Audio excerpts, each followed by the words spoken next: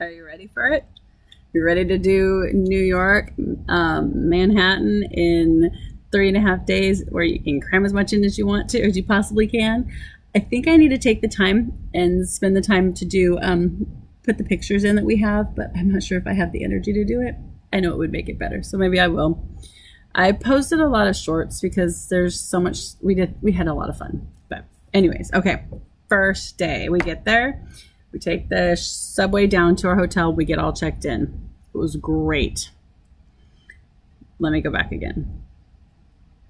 New York City is so different in July than it is in November. The last time I was there, it was in November for Thanksgiving, for the Macy's parade with my son, and it was all 7 degrees. This time it was 80, 90-ish, upper 90s with humidity. I didn't know New York had humidity, so I pretty much sweated the whole time. The first day we got in at 3 p.m., which was perfect since our hotel allowed us to check in at 3 p.m. And I was prepared this time with the extra money for check-in, $50 per night, that they were going to take out on my credit card or my debit card and hold until we were ready to leave. I'm like, that's just ridiculous. I understand the need for it, but I still think it's dumb that they have to have a security deposit for a hotel. Anyways, from there we went and we wandered the financial district. So this is mid-south Manhattan.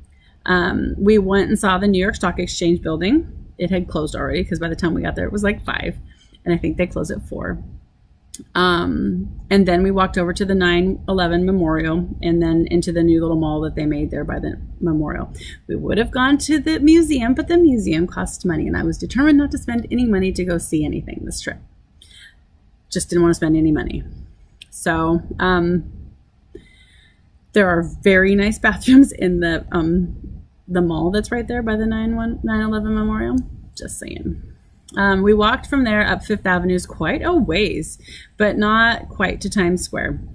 And we hopped on a subway, and then we went to Times Square. I was ready to walk the whole distance, and hubby's like, no, not doing that. He was great, though. He was like, okay, I saw Times Square.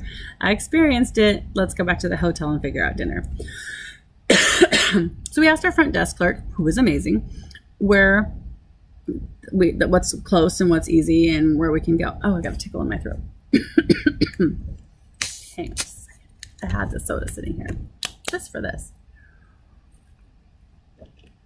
One of the clerks said, oh, there's like restaurants. You can go this way and go this way and this way and this way. And this other guy goes 1 block that way, 2 blocks that way.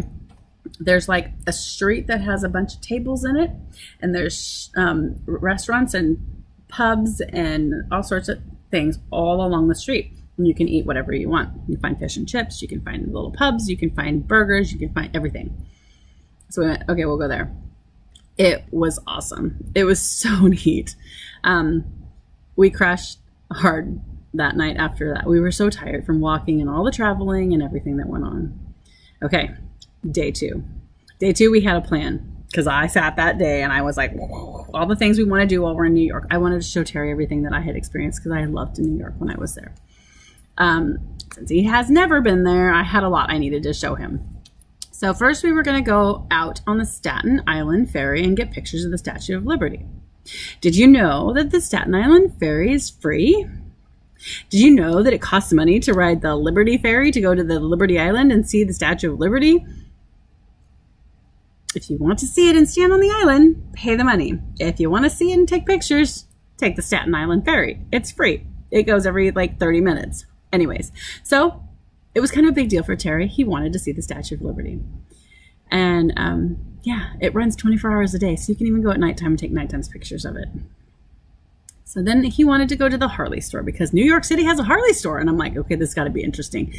Or there's like no property to ride, and I don't know how many Harleys there would be in New York City. Anyways, so we Googled it, and I wanted to get my poker chip, which I got.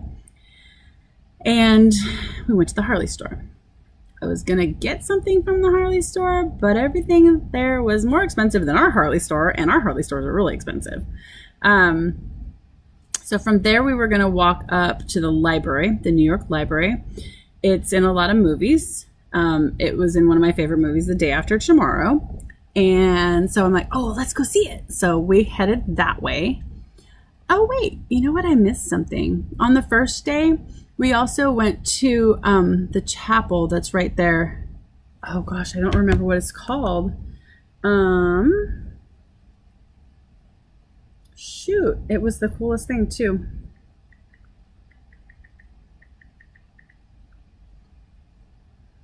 Yeah, it's not in Grants Pass, that's for sure.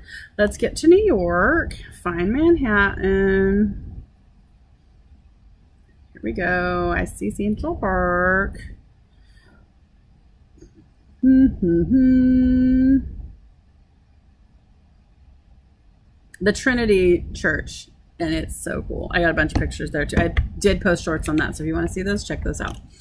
The Trinity Church was really neat. We did that on the first day too. So the second day we went to the library, and then we went to the Empire State Building. We didn't go up because, again, it cost money to go up. We went and saw that, and he took pictures. I went and took a picture of the Zoomies building for one of my kids that went to New York with me, and I went, dude, I'm back. And we saw the Chrysler Building, because that, again, is in a bunch of movies that I like. So is the Empire State Building. So we did as much as we could that day. I haven't walked so much since I went with my daughter's orchestra to Disneyland in one day. So it was like 20,000 steps, and I don't even know how many miles. And then we were back at our hotel for a nap at 4 o'clock because we're like, we're done. I'm tired. I want to sleep. We didn't leave our hotel till like 10 in the morning though. So it wasn't, I mean, it was like 6 hours of walking, non-stop walking. And we thought we'd get an early snack and then head to bed. So we went back to that street, went back to the same restaurant, and it was really neat. The guy remembered us from the night before, and he's like, oh, you guys want the same thing as last night? And I'm like, no, I want mozzarella sticks tonight. And they, best mozzarella sticks I've ever had, ever. And I love mozzarella sticks. So friendly staff there too. Kudos. Anyways, day 3. I'm exhausted now. Yeah, by this point, I'm just like, we had a list for day 3 as well.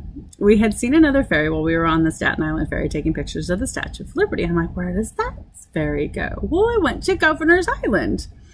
And lo and behold, on Saturdays and Sundays, from whatever time in the morning it starts till 11, it's free. So let's hurry up and get there before 11 o'clock and we'll get on the free ferry. We got there at 10:30. We got there at 10. The ferry was leaving. We missed that one, but we got there at 10:30 and we hopped on the ferry. It was so cool. So there was a castle on it, and they used it as a military like protection when the British were coming in and invading, trying to take America or whatever they're trying to do. I don't know. It's that whole Boston Tea Party and all that stuff back when they were fighting the Revolutionary War and all of that. So there was a castle, there was a fort there, they had people stationed there. When that was done, it turned into, oh, this is Governor's Island. It turned into a military, it was a military base, and then it was a military prison. And people were in prison there that were in the military. One guy, per the park ranger that was there, or the whoever he was, told us a story about this guy that had the most interesting time. He was there for 2 or 3 days, but he had to go to prison because he damaged military property.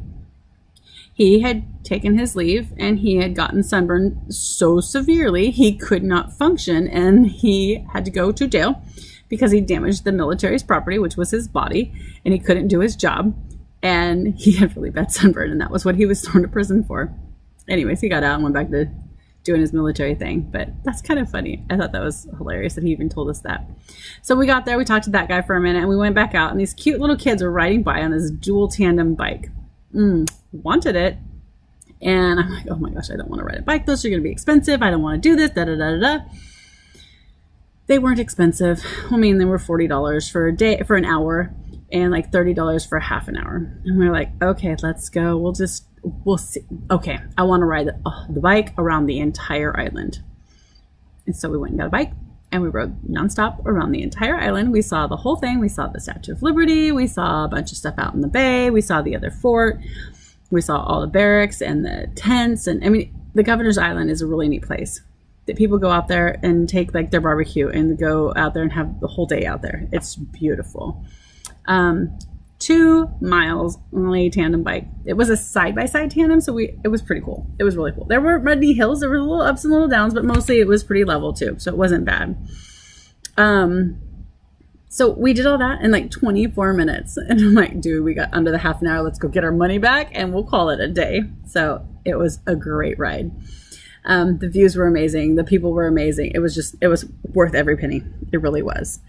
So we went back on the ferry, went back over to Central Park. We took I keep wanting to call it the Metro.